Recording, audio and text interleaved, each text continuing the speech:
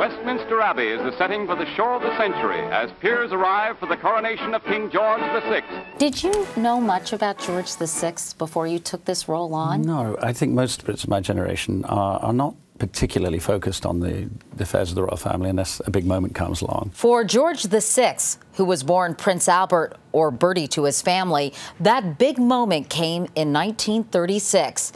His brother, King Edward VIII, stepped down from the throne to marry a twice-divorced woman, Wallis Simpson. I have found it impossible to carry the heavy burden of responsibility without the help of the woman I love. As Great Britain prepared for war, Albert prepared to reign while fighting a more personal battle. I'm sure that we are all trying to overcome a debilitating stammer.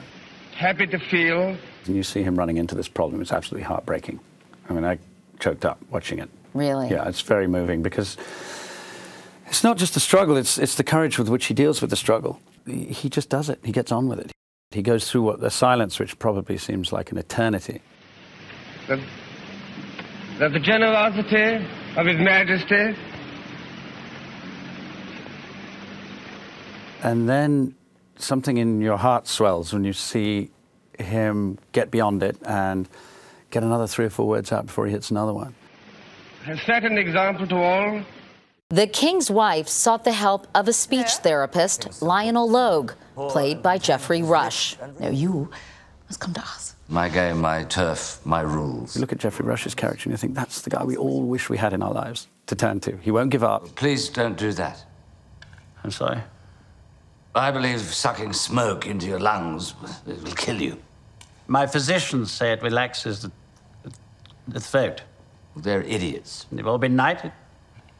Makes it official, then. If he reaches a barrier, he will find a stealthy way around it to just try to open this man up. Do you know any jokes?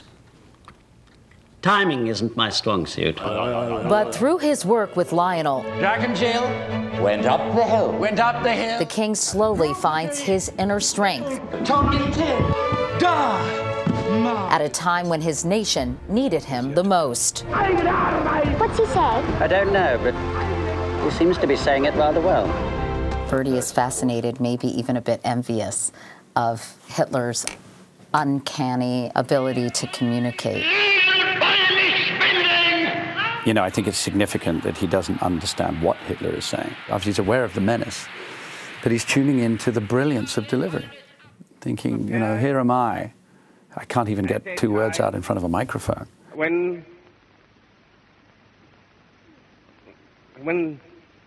And here's this man who's using it to the most devastating effect on a global level. How do I stand a chance? You know, what would it be like to have that ability?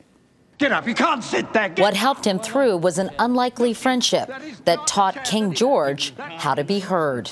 This is about 2 very brave men, one who has no idea that he's brave, and the therapist who decides he's going to find every means possible to reach that damaged place. Listen to me! Listen to you by what right? Because I have a right to be, and I have a voice!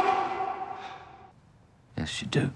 People knew that this man was facing his demons just by speaking to them.